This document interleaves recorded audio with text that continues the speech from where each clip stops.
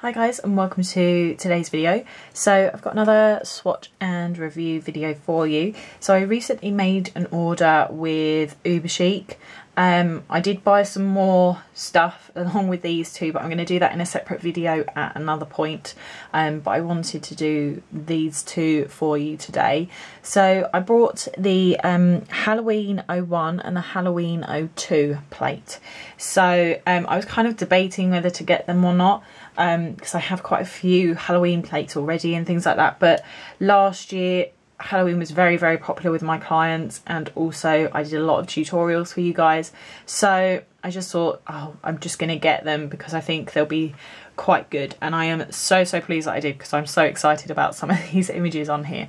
So what I'm going to do today is I'm going to show you what each of the plates look like. I'm going to do a few swatches from each, and then I'll tell you my thoughts at the end. So yeah, let's get started. Okay, so we'll start off with Halloween 01, and I think this came out last year. Halloween 02 came out this year, but obviously I've just got both at the same time.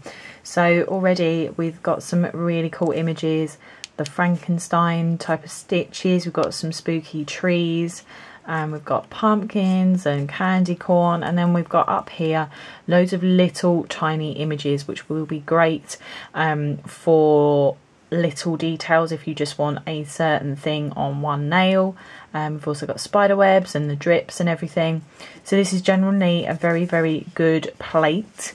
So I'm just going to do a few swatches from it now. So first up, I'm just going to use Nail Stamping Queen UK in black, and then I'm also just going to use my Dixie Plates stamper as well.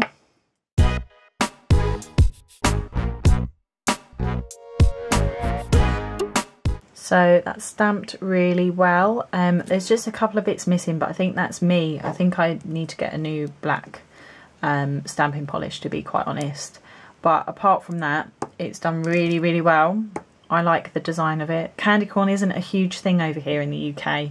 It's definitely more of an American thing, but it's still a cool design. So next up, I'm going to use Esmaltes de Kelly in Molly. I'm going to do the pumpkin one here.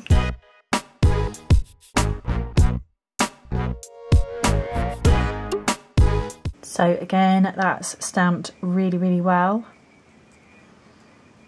So then next up, I'm just going to use Esmaltes de Kelly in Bruce, and I think actually I'm going to do the witch's hat.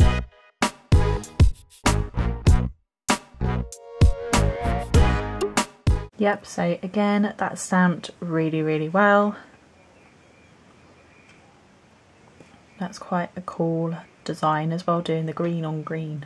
So, and then next up we've got Halloween 02. So again, just loads of different images on here. We've got sort of an opposite way for the spiders on this one. These two are the same images, just obviously the different ways around. We've got some more pumpkin up here, it's another tree. We've got a Dracula thing going on as well. Just loads of other designs. So again, I'm just going to do a few swatches from this.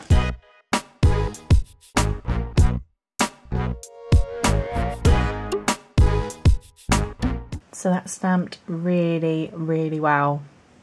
And spider's webs are quite hard to do freehand because it is quite intricate and things like that. So actually this is very good.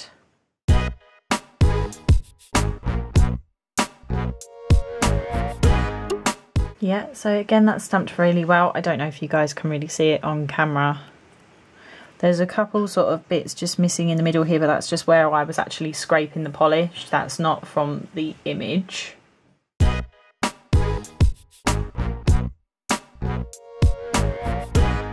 So again, that's stamped really well. So we've just got loads of like little pumpkins and skulls, and it's like vines. Thorn vines sort of all over it, so it's quite a cool design. It's quite different and unique. So in there you guys have the swatches from both plates. I really like all the different sort of designs on both of the plates. There's different sizes and just loads of different things, and obviously as well they're completely different from each other as well, which is obviously really good. too. I'm excited to get started on some Halloween tutorials and stuff for you guys. Seeing the plates in the flesh and stuff really sort of inspires me.